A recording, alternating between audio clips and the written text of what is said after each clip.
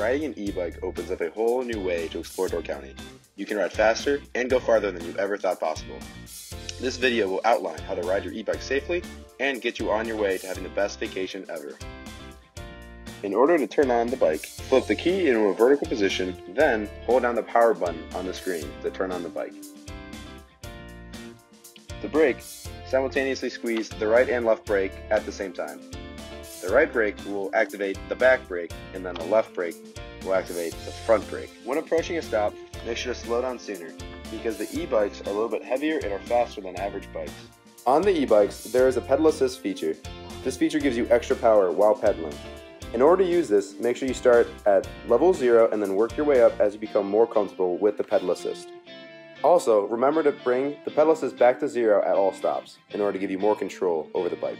In order to turn on the front headlight, click the power button once on the screen. In order to use your blinkers, push the red button right below the left handlebar to the left or the right to signal where you are turning. For extra assistance, you can use the throttle feature. In order to turn this on, click the button on the right side of the handlebar and then turn the throttle towards you in order to activate this extra power. The e-bikes have 7 gears.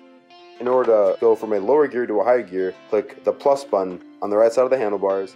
Alright, you're ready to ride. Remember, all normal bike safety tips still apply. Wear a helmet and abide to all street laws. Most importantly, have fun and be safe.